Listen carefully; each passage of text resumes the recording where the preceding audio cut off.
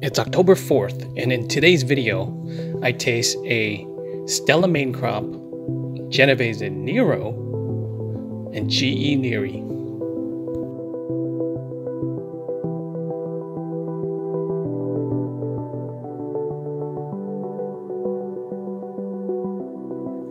And the days are getting cooler, and the nights are actually getting really chilly. So I know my days are numbered for ripening figs. However, the Black Zadar is still looking good and productive as ever. Look at all the nectar coming off of that fig right there. Every single branch has figs on it. The sad thing is, I can't even eat all of these. The tree's really productive. And we're not doing a review on that. We are actually going to look at a couple figs right here.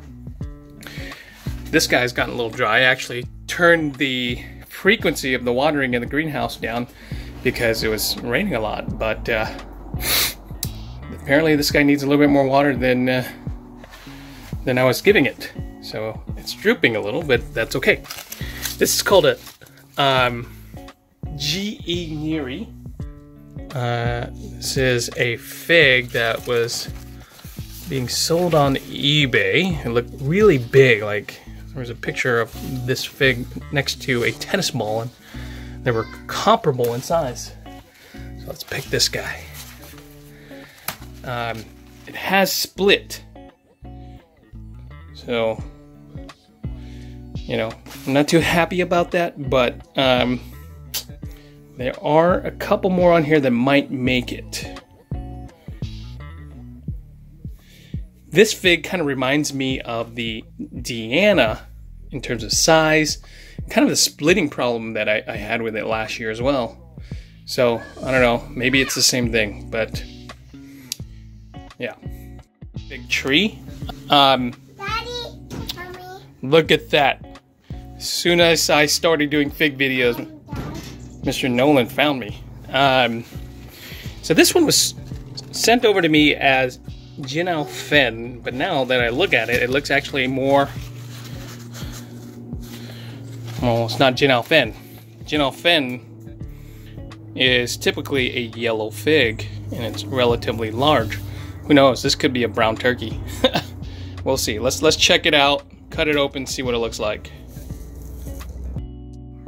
Here's another ripe fig right here. This one is actually labeled as Stella, but it actually might not be that. Or it could be just the Stella main crop. And there's a couple of ripe figs on here.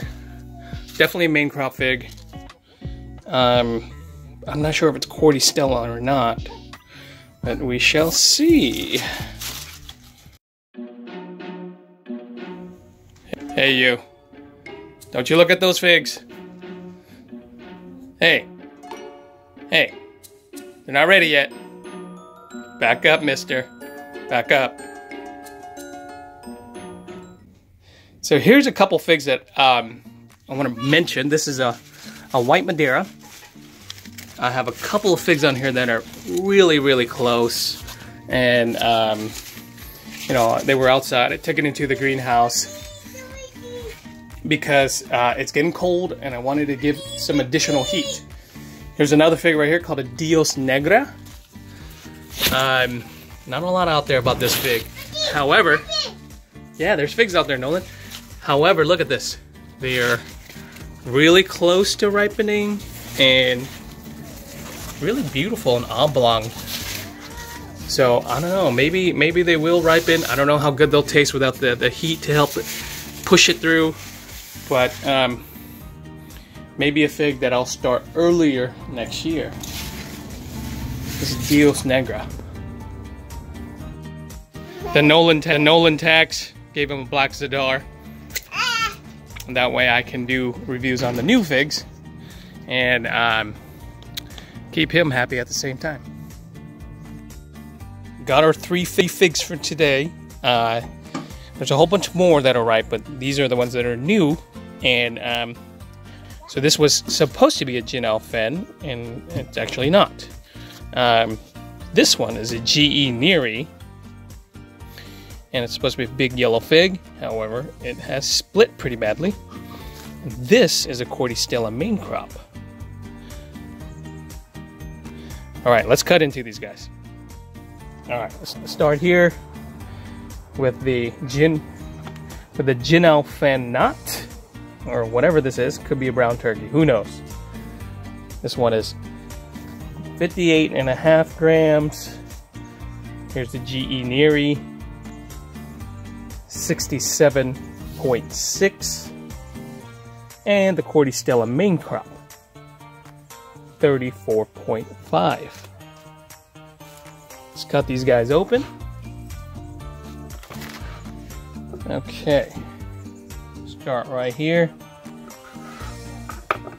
You know, whatever this is, it is a pretty good looking fig. Very, very juicy. And it could be a brown turkey, I don't know. I mean, do we really need to cut this Neri? Probably not. It's already split. It's a pretty good looking juicy fig. And then the Stella main crop. That is one of the most beautiful ruby pink red colors I've ever seen on a fig. Beautiful. I always like to start from what I think is the worst fig to the best fig.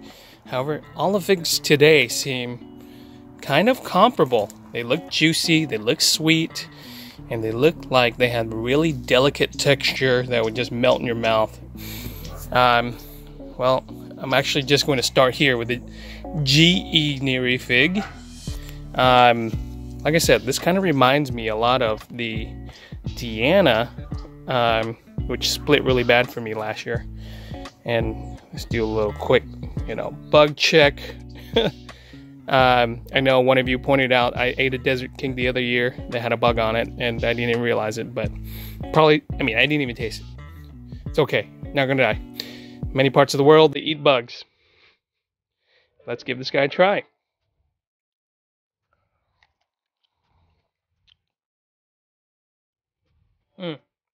Okay.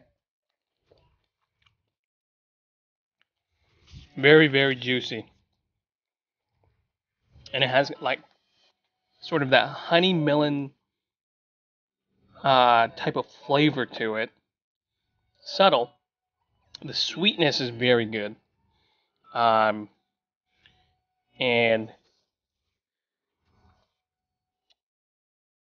there's a nice kind of richness that kind of coats your tongue. It's actually a pretty decent fig. Not bad at all. It tastes pretty good. The flavor actually kind of reminds me of a lot of the Golden Riverside without that. It doesn't have quite the punch like the Golden Riverside, but it's definitely in the same kind of flavor profile as that. It's a good fig. Neri. Surprising. I'll keep that around. See how well it does, and really just kind of compare it with Golden Riverside a little bit more as the years move on. Okay, so let's move on to the Stella main crop. I've never seen such bright colors on a fig like this, and this is again going to be a new fig for me this year. And I actually didn't get the main crop, so I'm just getting this one. We'll see how good it tastes. It looks really nice. Love that color.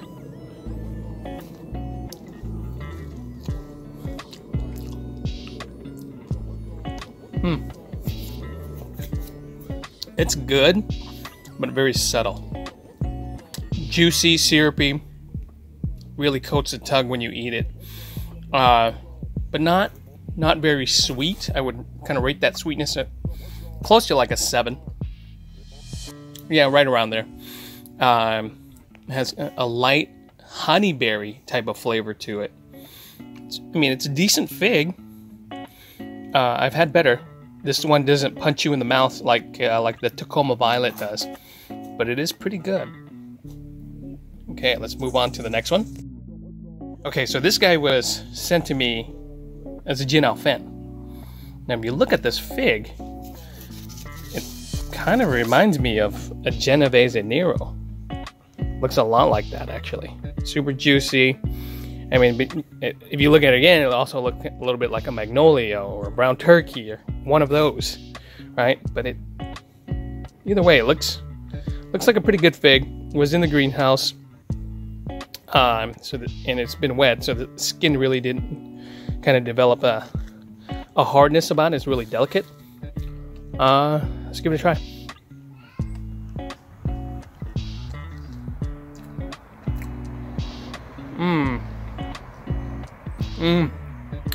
Very good. Very, very good. This most likely is a mislabeled Genovese Nero. It kind of looks like previous Genoveses that I've had. And the flavor is so thick and syrupy and rich and sweet. It is definitely a berry fig. And I like it a lot. It's a really good fig. I'm going to have to relabel that fig. It's definitely not a Geno fan. I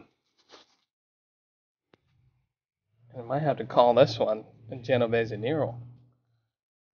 So, anyhow, great fig. Check out those scores. Okay, guys. Hopefully I can get a few more figs this year to ripen so I can do a few more tasting reviews and give you guys all the information you need to make your buying decisions on future varieties if you're a collector, or just good varieties that you think might do well here. So, most of my figs start either in the greenhouse or outside, but they don't go under artificial lights. Not yet. I did buy a light, so I could ripen some of the later varieties, but that will be a different video. Tune in for that, guys. I'll see you again. Thanks for watching. Don't forget to subscribe. Don't forget to hit like. Bye.